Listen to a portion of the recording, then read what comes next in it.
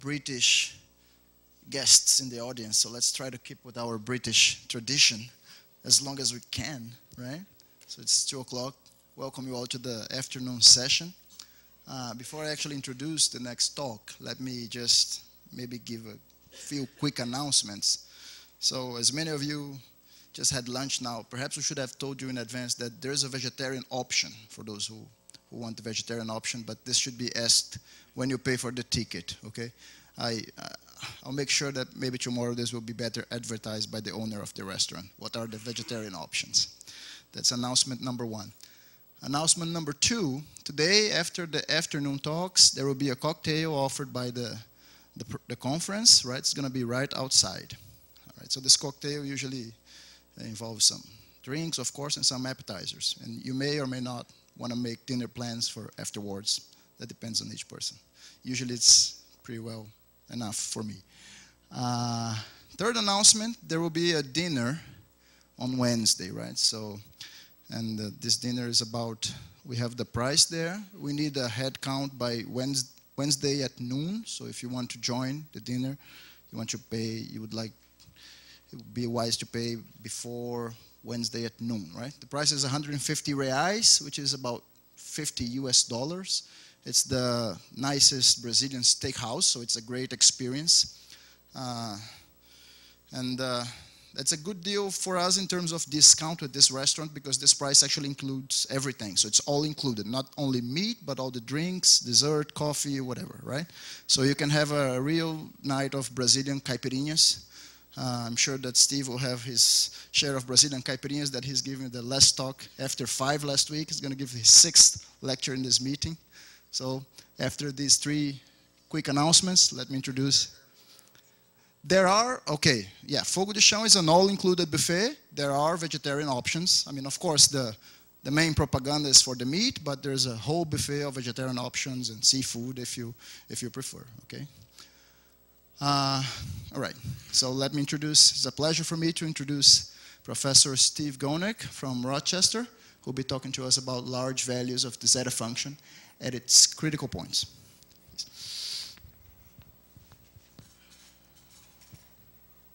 Well, I want to thank the organizers for inviting me. This is my first time in Brazil, and this weekend I had my probably only opportunity to see the sites. And I highly recommend them. The place is gorgeous. So I'm going to talk about large values of the zeta function at its critical points. This is a very classical talk. So I hope that's okay. I'm going to start with well, oops. No.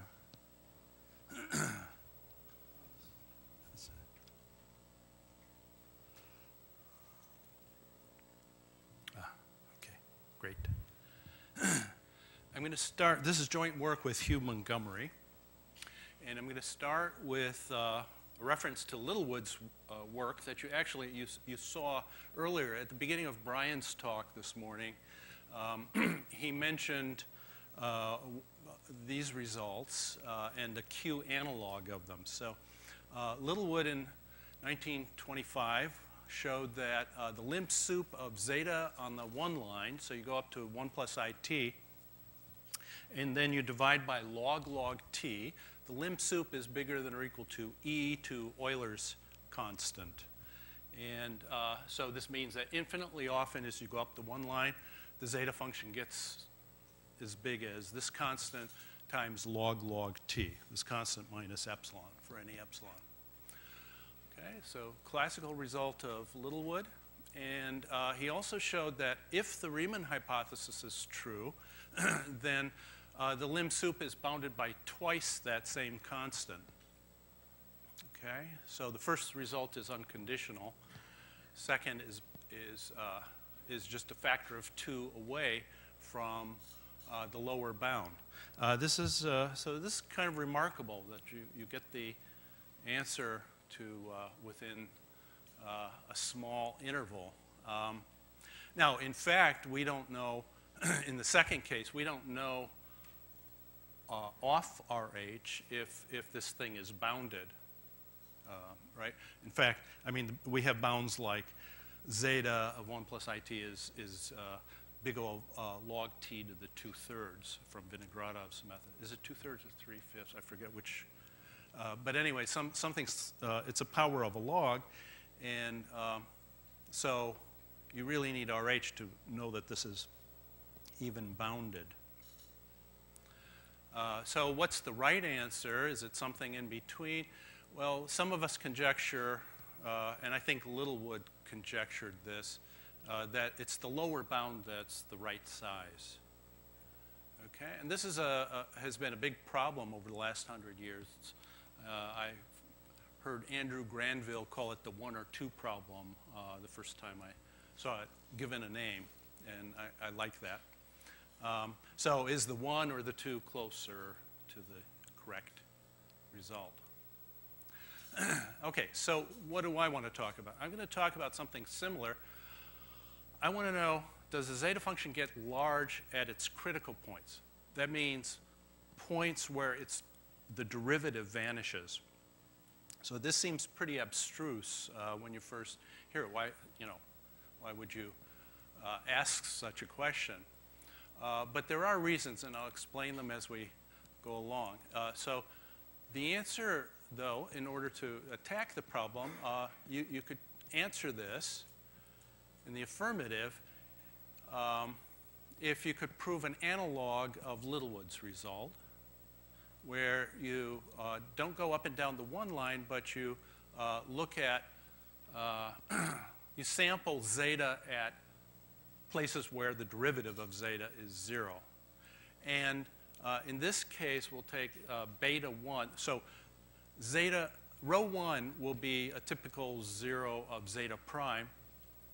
And here I'm going to focus on beta 1's bigger than or equal to 1.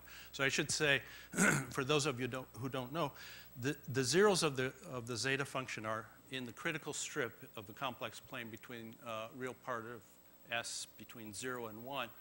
But the derivatives go outside of the critical strip. They're an infinite number to the right of 1. They don't go arbitrarily far to the right, but they do get outside.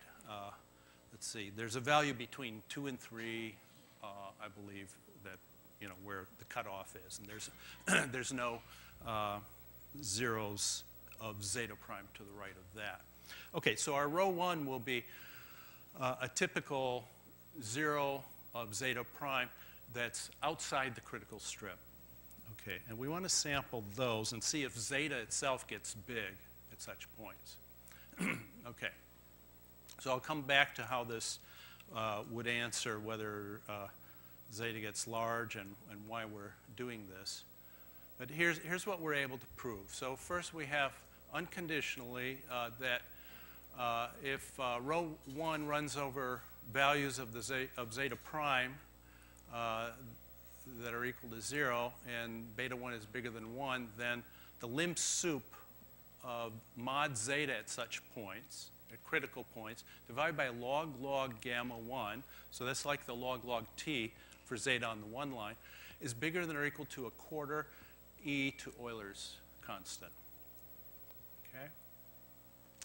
And so that's an unconditional lower bound, like Littlewood's, analogous to Littlewood's.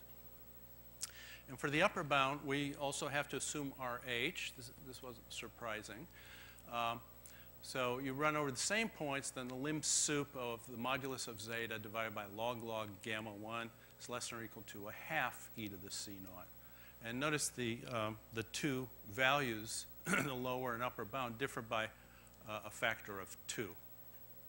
Okay? It's the same factor of 2 that is responsible for Littlewood's, the discrepancy in Littlewood's upper and lower bounds.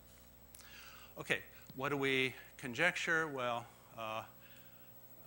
we conjecture that the lower bound here also is the correct value. Okay, so those are the results, and I'm going to indicate how we approach this. But before I do, I want to try to motivate the question a little more. So this question arose from a question of John Thompson, who asked Hugh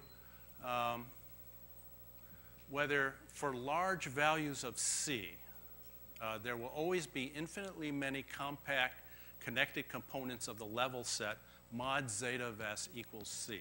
So this is a very geometric question. One thing I like about this is we don't think about these sorts of questions too often. We haven't for quite a while. In the 30s, Spicer wrote a paper that was very geometric, and some others have appeared recently. But I think there are some really fascinating questions about the geometry of the zeta function that are lead to a lot of insight in other things connected with zeta. Okay, so so Thompson was working with Peter Sin on a couple of papers that where they had some interpretation of Dirichlet series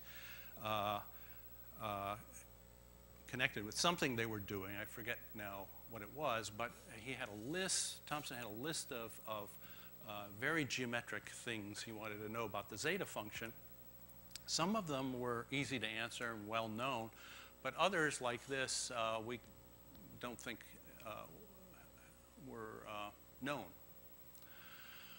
So, all right, so he wants to know if you take a large C, and actually what that means is C is bigger than 1. And I'll show you some pictures in a moment that, so you get some sense of what's going on here. So you take a large C, are there an infinite number of connected compact components? And our first theorem that I showed you before, the lower bound unconditional theorem, actually answers this, because this shows that the zeta function gets large at critical points, and I'll show you geometrically what that means for this question in a little bit. Okay, so first, here's some pictures. So these are, I'm going to show you level curves. The modulus of zeta of S equals, in this case, 0.2, and I'll increase the number as we go along. So here, what you see are these compact connected components of level curves. And they surround zeros, the non-trivial zeros of the zeta function. Now, in all these pictures, I just randomly chose a height. So the T height is 150 to 170. And these little loops have a 0 inside, as they must if you know some complex analysis. Okay, so now let's increase 0.2. So, so if you imagine the surface mod zeta of S, Z equals mod zeta of S. So if you graph that surface, you look at a 0, then you know, up from the 0, the surface is sort of funneling out generally. Okay, and you're seeing at a particular height, you cut through that and you get these curves, that height.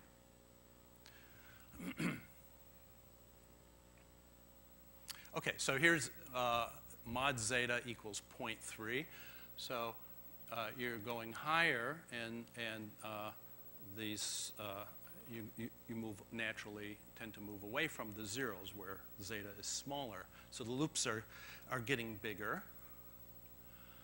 Okay, and the next one. Now, a couple of things have happened here. First of all, I think this 0, let me go back. Yeah, so we didn't see, notice this 0 here. There's a loop there that we didn't see before. Presumably, I haven't checked it, presumably that's because it was, you know, it was too tight before to see on the graphics I did. But another thing is that here and near the bottom, 2 of these loops have merged. Let me go back again to the lower height. You see? So those, keep your eye on either one of those, and you'll see that they've connected and absorbed each other. Okay, and here we have more of the same. Things are getting bigger. We're going up. We're taking higher cross sections. So to get that height, you've got to move away from the 0. So this is mod zeta is 0.7, 0.8. So you see more these things coalesce. Now there's something interesting right there. So that's a point where two of these things have merged. It's the exact place. So you see this guy and this guy are exactly, when I go to the next height, it's like they're exactly touching those two. Okay, I point that out because that's a critical point of zeta. That's a place where zeta prime is 0. Okay.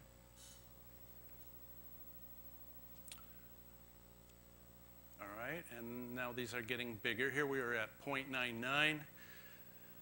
Okay, now I'm going to go to 1, and something new happens. These curves go out to infinity on the right. Right? Some do, some don't. Okay, and it's easy to understand why that happens. There's nothing new there. But now we're going to level curves higher than 1. And these guys that are going out to infinity are closed back up. And now the picture looks a little different from when the C was less than 1. Okay, so we're getting bigger.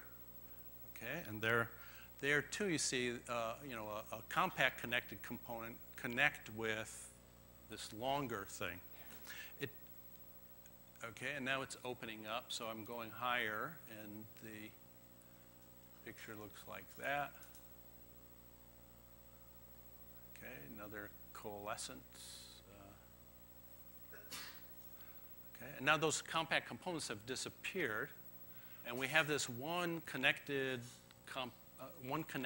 non-compact component. And as the size of the level set gets bigger, it moves to the left. And this is natural because the zeta function is bigger to the left. Okay, there's mod zeta equals 20. Okay, so I just wanted to give you some pictures. Let's see, it was yeah, now the compact components haven't entirely disappeared just from this picture. If you go up higher, they're still there. Okay? And Thompson's question was, if the modulus is C bigger than 1, are there still infinitely many of them? Okay? There's none in this picture, but there are higher up. Okay.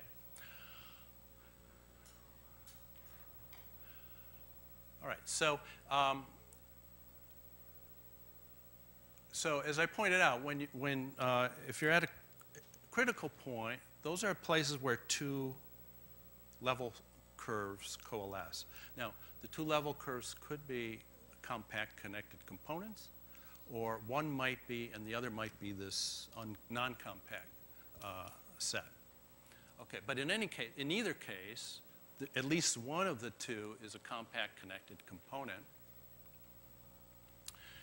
And our first theorem said that there are infinitely many critical points where the value of the zeta function is this big.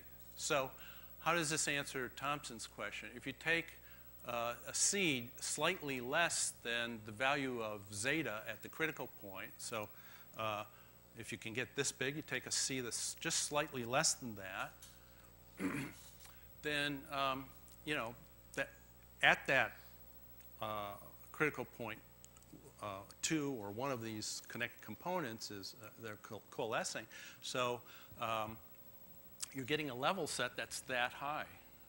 Okay, so the zeta function gets that big at those critical points. So if there are infinitely many such points, and we show there are, then there's very arbitrarily large compact connected components. It turns out that if you have a compact connected component, then you can't have the same one just getting bigger and bigger. They're confined to intervals. The vertical height can't be bigger than constant log t. So this means that we can get an infinite number of compact connected components where zeta gets big, and they're separated.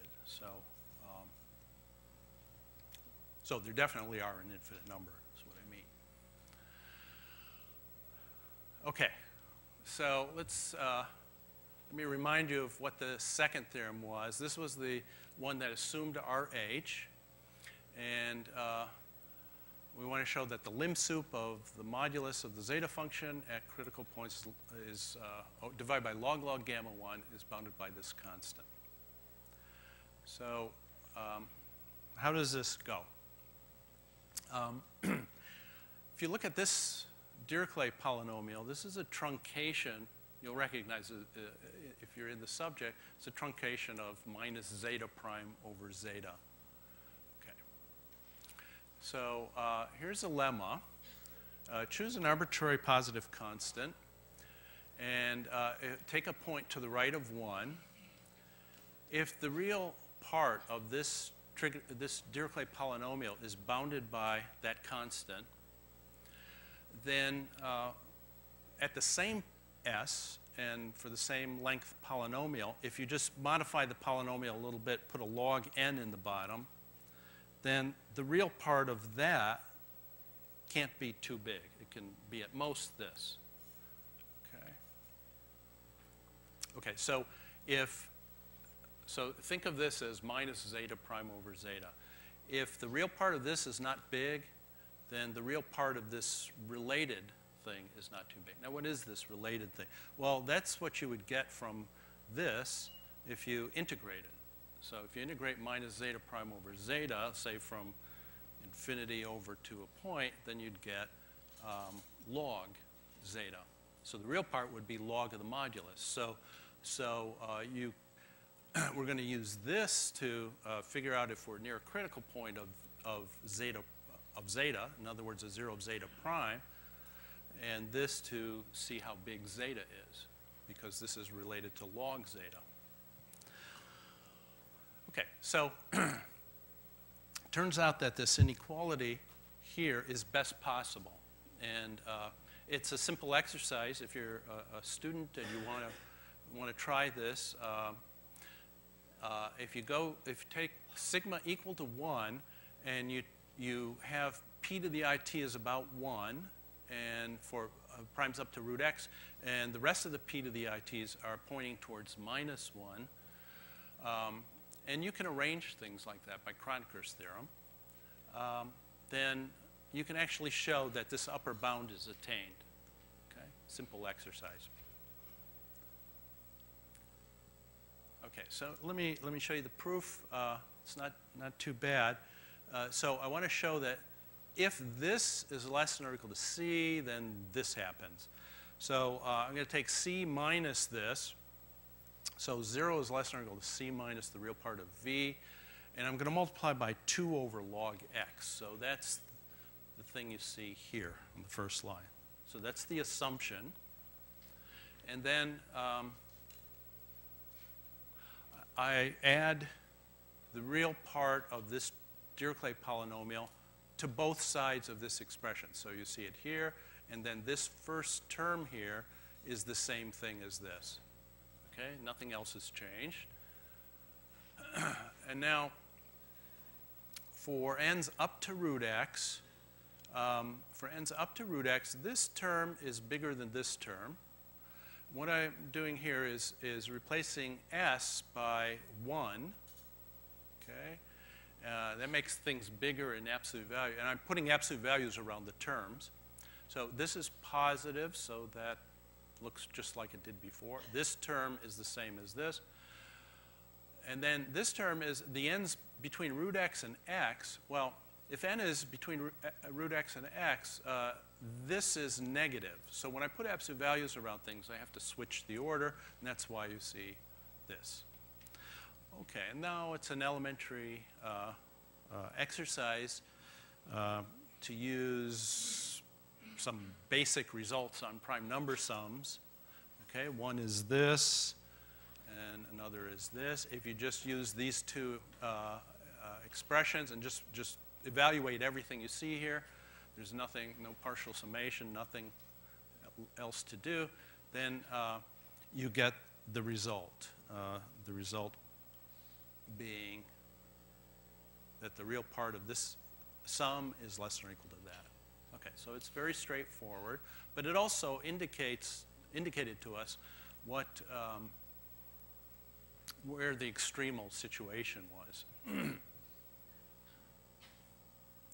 Okay, so now let's see how you prove the theorem. So we're assuming RH, and if I take a big height, little t, and sigma bigger than or equal to 1, then you can easily prove that zeta prime over zeta is approximated by this truncated Dirichlet series. You can actually get a better error term than this, but all I need for the moment is big O of 1. If you used the better error term here and you integrated this from infinity to over to the point you're interested in, to the right of 1, then you would get the following. You get an expression for log zeta that looks like this. Okay? So, in the first sum, let's put a critical point of the zeta function, so a place where zeta prime is 0. All right, so that means this side is 0.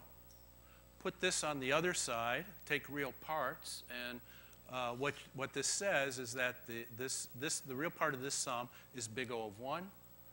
Okay, so that fulfills the hypothesis of that lemma.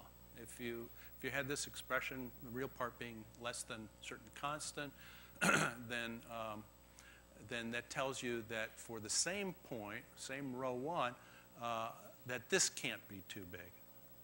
And this is what you get for that. So this is just plugging into the lemma at a critical point.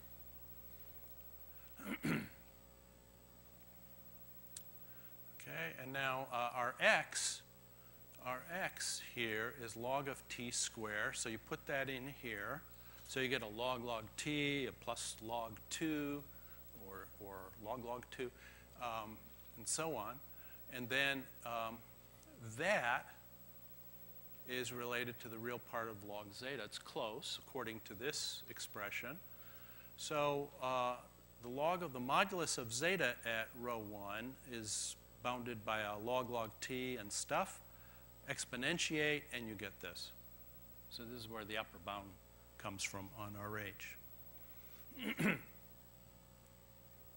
Okay, so now let's go back to the unconditional theorem. So here we want to show that at critical points, the lim sup is bounded below.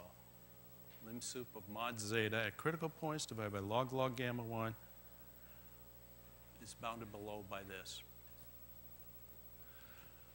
Okay, we're again going to use approximations to various things. So Vx of s was, well, here's Vx of root x. So this is the thing we saw before. So that's like minus zeta prime over zeta. And I'm going to form something that's a difference of two such things.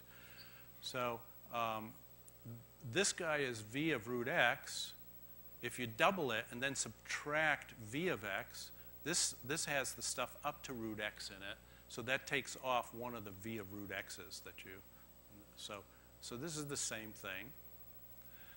And if you use Perron's formula,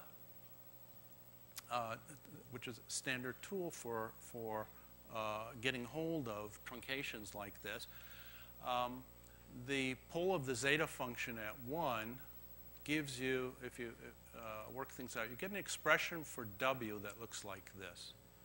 Okay. This means that, if you look at it closely, that there's a 0 of w right around this point. Okay. I'll show you that in a different way in a moment. Okay. So if you let C0 be this circle, so this is a circle centered at this point, and then you go around it. So you take a radius 2 over log square x more. So notice C0 is gamma's, Euler's gamma factor, and that's about 0.57. So 4 times that is bigger than 2. So this expression here is the real part is positive. So this circle is in is to the right of the critical strip. It's in the right half plane, to the right of 1. Okay, so every series you'd want to write down for zeta, zeta prime over zeta, is absolutely convergent on this circle. Okay, and then so if you plug in a typical point on the circle into this expression for Wx, you get this, and this makes the 0 clear because you can see that as you go around the circle, this is changing argument. This is going around an image circle, more or less. And so you've got a 0 inside. OK. So here's the same expression for W. And remember that V looked like this.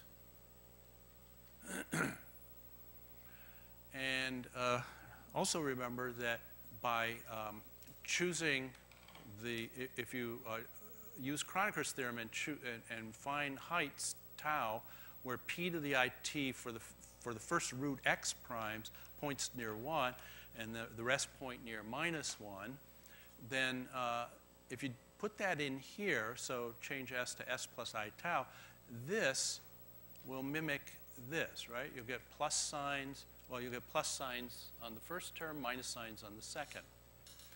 Okay, so what that's saying is that if you have heights tau like this, that do this, then V at such a height will be close to W. And W is the thing that has a 0. So that's good. And by Rouché's theorem, V will also have a 0 in the translated disk, the disk that's up a bit. OK, now, since V looks like this, and for our choice of tau, so n to the I tau is 1 here, roughly, and -1 here, so you have that. Then this related expression where you have the same thing as V, but with a log n in the denominator, and then you take the real parts, that's going to look like this. Why? Because, well, the S is close to 1, and on C0. Well, the n to the I tau is close to 1 and in these terms, and -1 in these terms, if it was here. So, and this expression now is very close to this. You can show it gets that big. Okay. So we're almost done with the proof.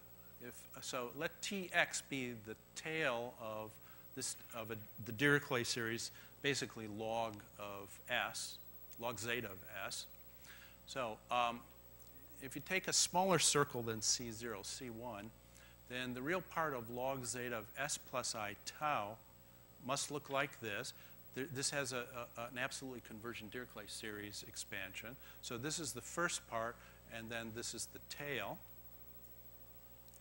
Okay, and if you go back, before you take real parts, differentiate with respect to S, you would get this. Again, this is the tail part.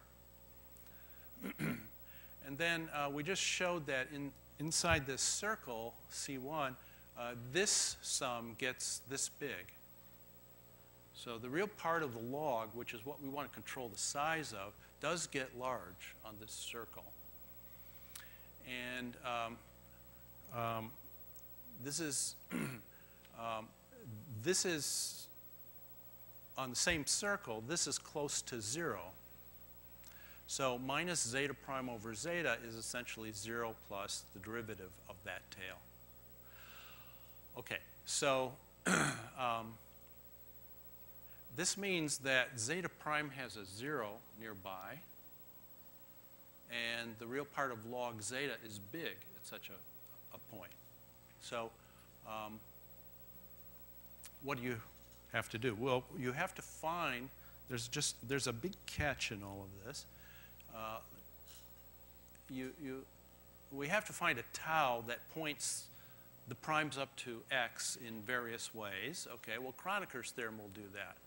Okay, but then the catch is that there's no guarantee that the tau that you use there will keep this tail small, or this one. So we've got two tails that we have to control, and the typical Kronecker theorem isn't going to do that for you. So you have to get around that. I'm not going to show you that, but this is, I'll just write down what it is we have to show, that the tails are small in these two expressions. Okay, and that's how the proof of the other theorem goes. So let me just close by pointing out that Tishmarsh, a few years after Littlewood, proved similar estimates about how small the zeta function can get. So that's phrased like this. I don't remember if Brian had these on his slides, but it's a similar set of ideas. So he showed that the lim inf, so this is saying that infinitely often that zeta on the one line gets less than a constant over log t. And then on RH, you can show it has to get bigger than another constant over log t as well. And conjecturally, you might, here you would conjecture for the same reasons as before that the upper limit is the limit, the upper bound is the right one, closer to the truth. Again, there's a factor of 2 here between these constants. Okay, well, it turns out that the method we developed will allow you to prove analogous results here for small values of the zeta function too at its critical points. Okay, I'll stop there.